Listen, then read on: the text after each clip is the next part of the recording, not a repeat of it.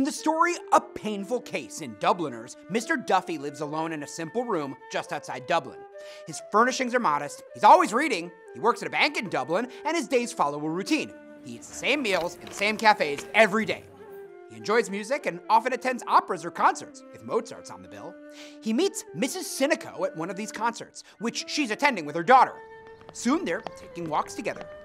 Eventually, Mrs. Sinico invites him to her home. Mrs. Sinico's husband is captain of a boat, so he's away most of the time. Her daughter has school, so Mr. Duffy and Mrs. Sinico are often left alone. The emotionally intimate friendship between Mr. Duffy and Mrs. Sinico grows, with shared conversations, books, music, and ideas. But when Mrs. Sinico takes Mr. Duffy's hand and presses it to her cheek, he is shocked. He avoids her for a week, then asks her to meet him. They walk and talk for several hours and agree to end their relationship. He resumes his solitary life. 4 years later, he is reading the newspaper over dinner, and Mr. Duffy reads about Mrs. Sinico being hit by a train while attempting to cross the tracks. The story quotes her husband and daughter commenting about how erratic her behavior and heavy drinking in the past 2 years had been. Mr. Duffy second guesses his decision to end their relationship, wondering how lonely she must have been. As he walks home, he becomes more aware of his own loneliness and solitude.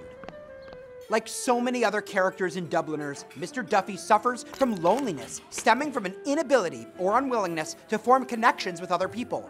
Perhaps this pattern of missing connection stems from the anonymity of the urban environment. Perhaps it stems from the unique situation of the Irish. Perhaps it's a global condition afflicting everyone in the modern era. After he and Mrs. Sinico stop seeing one another, Mr. Duffy reads books by Nietzsche, whose nihilist philosophy advocates a focus on the self and total self-reliance, because dependence on other people creates weakness and keeps a person from reaching their full potential. It's as if Mr. Duffy is trying to reassure himself he's made the right choices.